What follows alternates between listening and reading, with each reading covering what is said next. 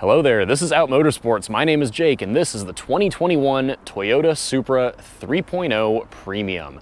Toyota introduced the Supra for 2020 last year, and they haven't made a lot of changes, but they have made a few tweaks for 2021 that are very exciting to the right buyer. The biggest, most exciting upgrade they've made is they've added white Toyota Supra decals to the front brake calipers if you get the Premium or A91 trim levels. I'm kidding. It's not the most exciting thing. The most exciting thing is that if you buy the 3-liter inline 6-cylinder version of this car, they added 47 horsepower and some extra torque to bring it fully in line with its Z4 3-liter sibling from BMW. If you're not looking to spend 3-liter Supra money, they also introduced a 2-liter turbocharged 4-cylinder version of this car that is now available for the 2021 model year.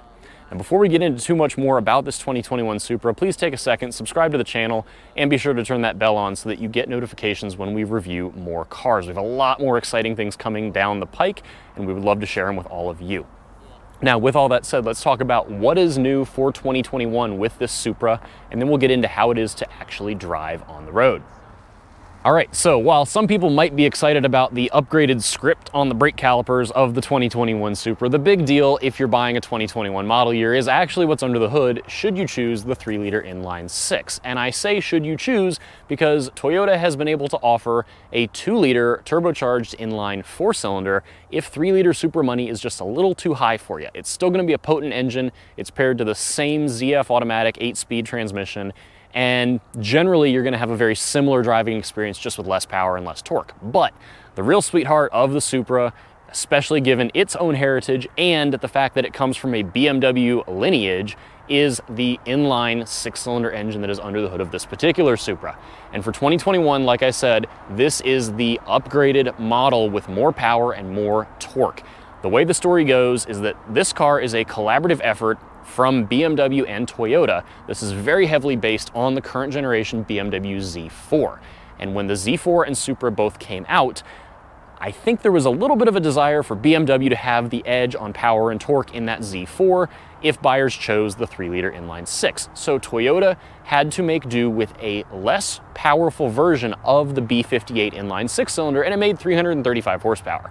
I thought it was a great engine. I thought power to weight was fine. The car was plenty quick, and it's a generally lovely car to drive otherwise. But BMW and Toyota worked out whatever they had to work out for the 2021 model year, and now the 2021 Supra with the inline 6-cylinder is making just as much power and torque as any other B58 powered vehicle. That includes the BMW Z4, BMW 3 Series, and a few other BMWs in the lineup. And that is to say it makes 382 horsepower and 368 pound-feet of torque. It's up by 47 horsepower compared to the 2020 model year. And that was not accomplished just by adding more boost.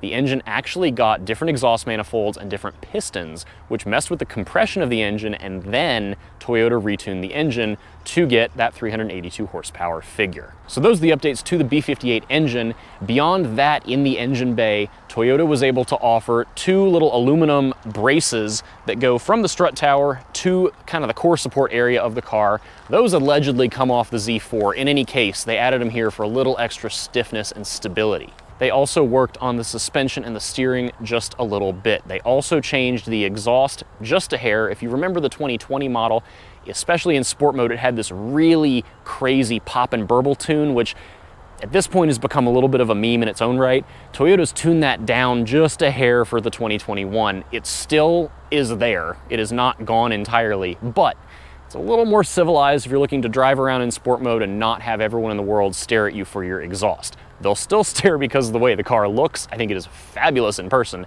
but you won't sound like an annoying 23-year-old who just got their first pop and burble tune and wants to show off to everyone in a downtown area. Now, with all that said, the rest of the Supra is more or less the Supra, so let's hop behind the wheel and see how these changes for 2021 have made this Supra to drive. All right, so driving the 2021 Toyota Supra 3-liter. This is more or less the same car as the 2020 Supra. The biggest deal is that engine upgrade. 47 horsepower is nothing to sneeze at. In my NA Miata days, 47 horsepower would have felt like the world to add to that car. In this Supra, with the outgoing 3-liter that made 335 horsepower, this one is certainly quicker. The old car I never thought felt particularly slow, but Toyota sent it over to see how it is.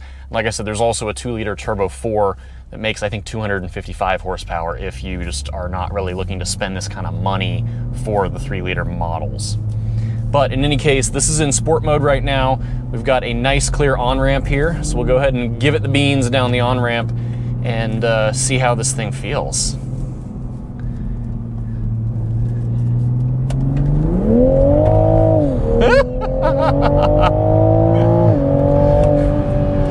That is insanely quick. I think Toyota claims something like a mid 3-second 0 to 60, and even from a roll, I was doing about 25 miles an hour there when I really stood on it, and it just wants to go. It is very, very quick. It doesn't need more power. I have a friend who bought a 2020 Supra, and he promptly took it and tuned it, and it produces more power than this one does, even though his is, you know, all through the aftermarket, not through Toyota factory. But these cars don't weigh that much. This weighs about 3,400 pounds. It's just, I think, quite a bit of power, and it gets put down through that ZF 8-speed automatic. You're really not left wanting for more. It makes plenty of power from just off idle all the way to the red line. The red line in this car is 7,000 RPM, and you know, a lot of turbocharged cars, you feel that power distinctly drop off at a certain point. Not so in the Supra. It pulls very hard all the way to 7K, at which point, if left to its own devices, the transmission will upshift on its own. Put the transmission selector in manual mode, it will listen to your commands and it will respond. It will not upshift and downshift for you, which I really like. And like I said, Toyota did make some tweaks to the exhaust in this car. It does have an active exhaust, so when you push the sport button, it does open the flapper or whatever it does to make the exhaust sound quite a bit louder, quite a bit deeper in tone. And they made it a little less obnoxious, but it's still obnoxious in sport mode if you're one of those people that likes to just, you know, give it half throttle in first gear over and over in a downtown area. It will still burble and pop and crackle as much as you want, and give you plenty of dramatic noise. It's just a little more subtle. The other things that Toyota did to the 2021 Supra were with suspension tuning and with steering tuning. I can't really say I notice a huge difference. I will say I'm spending much more time on the highway in this Supra than I did in the 2020 Supra. In this case, I took the car down to my college town and we hit a tremendously fun back road that is a few hours outside Washington, D.C. So that obviously involved a couple-hour drive to and from to get to the road, and then up and over the mountain on that road itself. My biggest impressions driving this car up and over the mountain were just of the complete lack of drama here. In my last Supra video with the 2020 Supra, I actually drove two 2020 Supras back to back. I took one of them out at Virginia International Raceway and got to spend time with it on a racetrack, which was super great. But a lot of people aren't going to be driving these things on tracks, at least not as often as they will be on the street, where they might find some fun roads.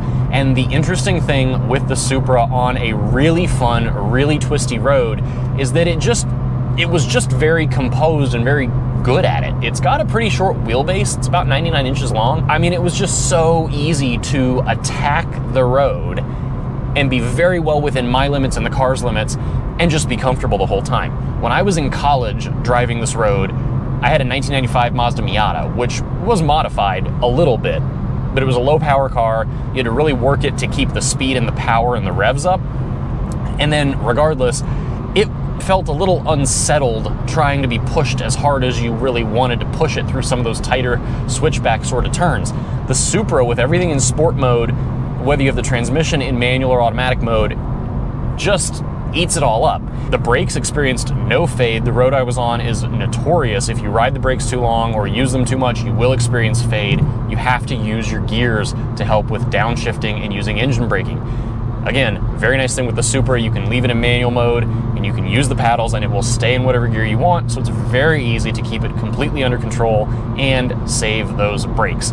If you're going to take this thing out on a racetrack, I would recommend putting different brake fluid in the car at a bare minimum. I think the pads themselves are fine, but fluid is always good to have a little higher temperature rated fluid if you're going to be tracking the car, but for back road use, no worries at all. Steering wise, again, it was just drama free. I think there's decent feel here. You know, every electronic system, people are going to complain that there's, just not enough feel, not enough road feel. This is pretty good. I really don't have a lot of complaints about the Supra, and I really liked the 2020 Supra, and the 2021 is just the same car, a teeny bit more refined, obviously with all that extra power. I will say the suspension in this car is generally pretty good. I think you could live with it as an everyday only car, sort of daily driver. It is compliant enough in the normal or comfort mode, and then it stiffens up enough in sport mode, but not egregiously so. It will not shake your fillings out or anything. But the one thing I've noticed is that you do get some lateral movement, and I don't know if that's just from the tires on this particular car or if it's something to do with the suspension. It just feels a little unsettled if you're on kind of rougher highways that are not super fresh asphalt, but not the worst thing in the world. As far as general ride comfort in here, this is a big enough car that I feel comfortable driving it on the highway, doing a cross-country road trip. It doesn't feel too small. It doesn't feel too compromised to serve as a highway car. And a bunch of outlets have done long highway drives. They've measured the fuel economy, and they've seen 30+ miles a gallon out of the inline six. So that is really, really awesome that you've got 380+ horsepower and you can, you know, do real highway driving and have a pretty decent, you know, range and fuel economy out of it. As far as other things in this car, for the sake of creature comforts on a road trip, I think the seats are great. They don't have extendable thigh bolsters, which I really miss. That's a BMW hallmark, so I was kind of hoping that they would do it, but in both the 2020 and the 21, they didn't do it. The seats are comfortable otherwise, though. You've got adjustable bolsters on the sides, and you've got adjustable lumbar that comes in and out and up and down against your back, so that's pretty nice for the sake of a road trip. Unlike any BMW ever, there are two cup holders here, and you can see they do work to hold a cup of coffee. They work for drinks even bigger than this. Really appreciate the nod to some practicality there. As far as other items that are not exclusive to the 2021, just things I've noticed spending more time in this one in particular, I do think road noise and general sound level with the windows up is pretty good. You get a lot of tire noise more than anything. This car comes on Michelin Pilot Super Sports, and they're just a little bit noisier of a tire, but not a super loud car inside for what it is, for the type of car. And that's all fine and good. When you have the windows down, there is still that wind buffeting effect that Toyota has not managed to fix. It's really, to me, a little unacceptable for a car that costs as much as this does. These are, you know, easily into the $50,000 range, but it only happens from a certain range of speed. Unfortunately, it's a range of speed that many people find quite pleasant with the windows down, which is about 45 to about 55, 60. All right, and that is it for this review of the 2021 Toyota Supra 3-liter Premium. Thank you so much for coming along. As always, if you like what we're up to, please take a second, subscribe to the channel, like this video. Be sure to turn on that notification bell so you don't miss anything coming down the pike.